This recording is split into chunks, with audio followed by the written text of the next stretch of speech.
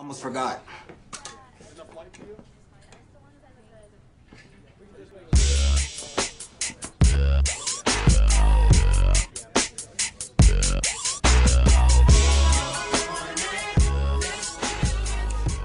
You must be the window washer.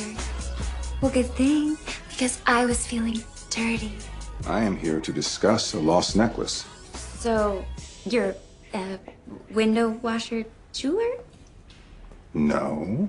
Wow, this took a turn, didn't it? Well, I haven't seen your necklace. Was it made of pearls, by chance? It's actually a rod. Unbreakable. Very special. Time to see the family jewels. What? No. You're not going to find my necklace down there. The man who killed Aiden Scott has it. What? Aiden's dead? Aiden was such a good guy. He accepted everyone, you know?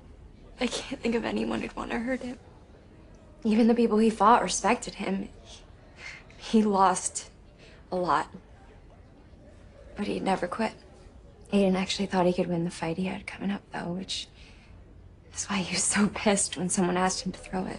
Someone asked him to throw that fight, but he refused? For a ton of money, yeah. But he didn't care, he just wanted to win. Fair and square.